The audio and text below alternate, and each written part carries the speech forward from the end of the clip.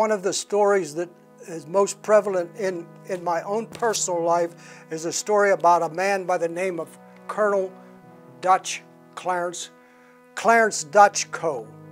He was a fighter pilot in Vietnam. And one of the days that he was on a bombing mission, the bombing mission he explained, they would come down, they would drop their bombs, make a circle, come back around, and drop what else they had. He made the statement, when you have a red light in your cockpit, you got a problem. When you have 2 red lights in your cockpit, you have a bigger problem. When you have 3 red lights in your cockpit, you really, really have a big, big problem.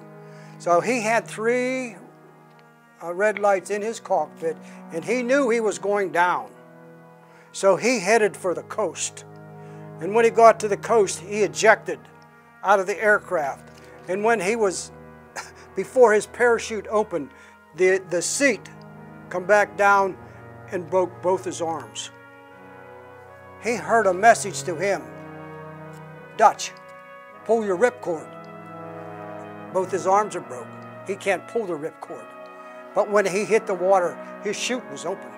He don't know how it got open, other than God opened the parachute. He was so close to the shore, whenever he would ride the waves, the enemy on shore would be shooting him. And he could see all around him, plunk, plunk, plunk, plunk, you know. Finally, he was lifted out of the water by a rescue helicopter. And many years later, he was in a traffic accident, I'm going to say, an accident of some sort. And as he was being loaded into the ambulance on his way to the hospital, one of the EMTs said to him, "You're Dutch Kough, aren't you?" And he said, "Yeah. How do you know that?" "I'm the guy that pulled you out of the water that day in Vietnam." Something very ironic, something almost unbelievable.